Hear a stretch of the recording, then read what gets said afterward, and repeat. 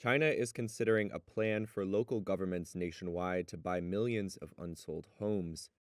That's according to Bloomberg on Wednesday, after Communist Party leaders called for efforts to clear mounting housing inventory at a meeting in late April.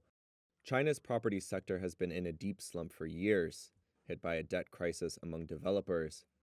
Cash-strapped private developers like Country Garden have halted construction on a large number of new homes that were pre-sold but now cannot be delivered on time. The buyers of these homes, meanwhile, are continuing to pay off their mortgages.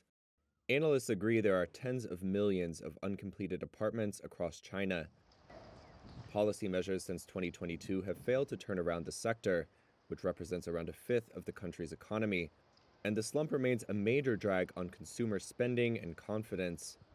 According to the Bloomberg report, local state-owned enterprises using loans provided by state banks would be asked to help purchase unsold homes from distressed developers at steep discounts, many of which would then be converted into affordable housing.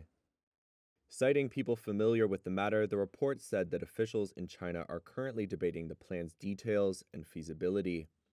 China's housing ministry did not respond to Reuters' request for comment.